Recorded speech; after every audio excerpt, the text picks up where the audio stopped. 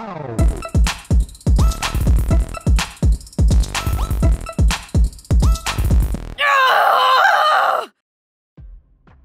there! Forgot this was on. I get so... How can anyone... I don't want to talk about it. Seriously, don't even get me started. Okay, stop me if you've heard this before, but Rudie Rhodes, manager extraordinaire, did it again. We specifically told him not to double book us, so he scheduled us in 5 different places at the same time instead. 5! I love performing as much as the next girl. The next 4, actually.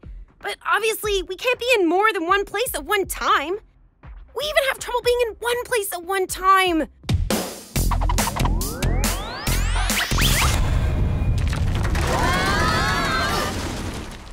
Sit tight. I'm gonna get you out of there. Those were kind of fun in an out-of-control way, but definitely not what we expected. Of course, not being able to finish shows is probably better than never getting them in the first place. Okay, bad example. Did I ever tell you guys about the time he unleashed a giant wombat on the city?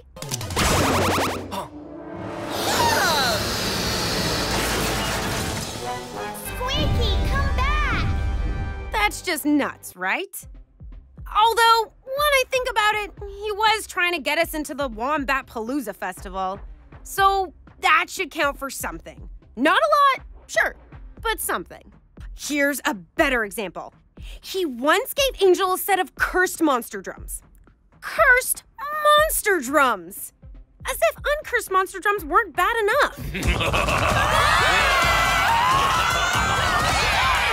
Then again, he only did it to keep us from having to cancel a concert. Don't want to let the fans down. You know, now that I think about it, I have to admit he really does try. Try being the key word. He tries hard.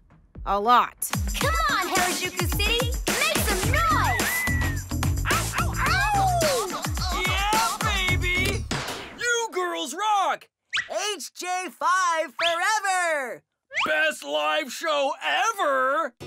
And I have to admit that booking 5 shows at once isn't double booking.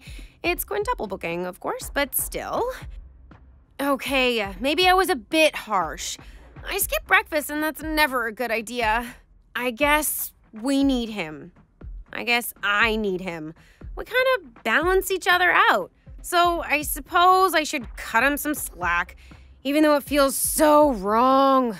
I better grab him and say sorry before he heads out. Was that my brand new amplifier? Yeah. He makes it so hard. Rudie!